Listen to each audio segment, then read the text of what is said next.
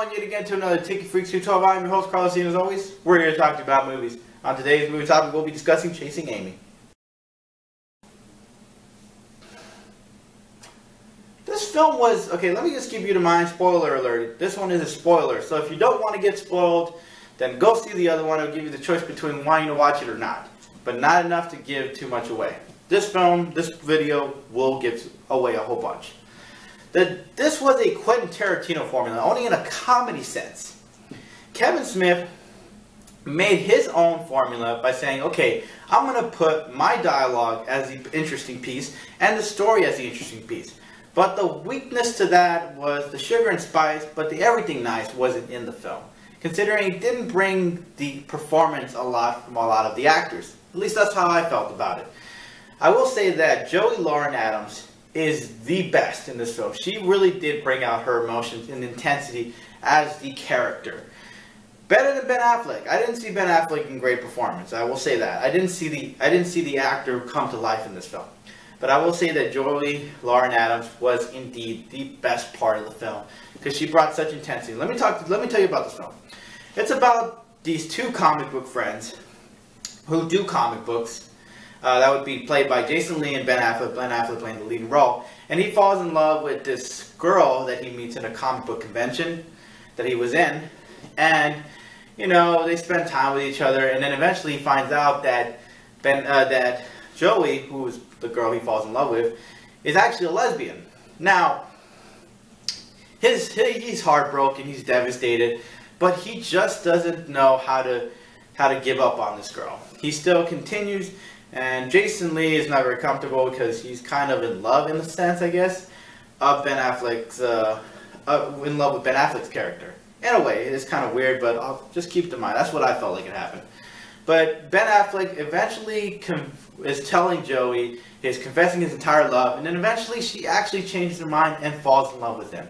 Now, due to her checkered past, not only was she not a lesbian all the time, and it wasn't her first time doing it with a guy, he finds out that she actually has history, where she's actually slept with a few guys at just one time.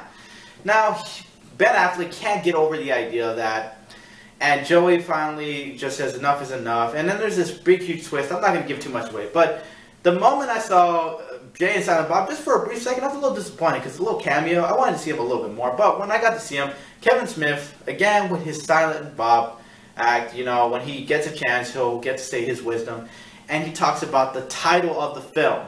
Was amazing, because I didn't know where the film title came from, because apparently Joey Lauren Adams' character is not Amy, but Kevin Smith had fell in love. And this is where he tells Ben Affleck, because Ben Affleck's in this conflict of, I can't let it go, the fact that she's been with so many people at one time and all this stuff. So, Kevin Smith gives his advice by giving them the story, as Silent Bob telling the story about Amy. Now, he says that he couldn't let go of something from Amy that she did. They broke up, and then, you know, he lost the woman of his life, and that's why he's always going to be chasing Amy. What a mind twist to that. I think I might have spoiled it way too much for you guys, but let me tell you, I love that part of the film. That's what made the dialogue and the story interesting enough. Now, like I said, not a lot of great performance, a little flat on that, but as far as what it did as a low-budget film, I think it did pretty good. Now, what it did in the box office, let's see, a $250,000 budget, and it made $12 million? That's impressive, okay? It could have made $100,000, it could have made $500,000. But it made $12 million. That's not too bad for a little film that came out. And that's what it did rating-wise. Rotten Tomatoes rated at an 88%, and IMDb rated at a 7.4. Take Freaks from 1 being bad to 5 being a must-see film. I'm rating this at a 4. The reason I rated it at a 4 is because I still didn't get performance. Now, with Quentin Tarantino's films, you get performance, intensity, you get the dialogue, and you get the story. Kevin Smith was missing the sugar. He had the sugar, the spice, but he didn't have the everything nice. That's the Powerpuff formula, if you guys don't already know. He was missing the performance from characters. And I didn't see it from Ben Affleck, Jason Lee, himself as Kevin Smith playing Silent Bob, and Jason Mewes. I saw it from Joey Lauren Adams, but no one else in the film. So I was a little disappointed because this was a world that, well, it's not disappointing enough because the story piece was interesting enough for a guy to fall in love with a lesbian and this whole entire world of things happening and how they handled it and how the intensity of it. I loved it. but just as far as what it gave performance-wise, lacked a little bit. So that's why I gave it a 4.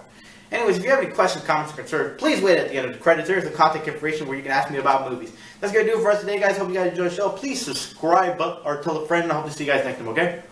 Peace!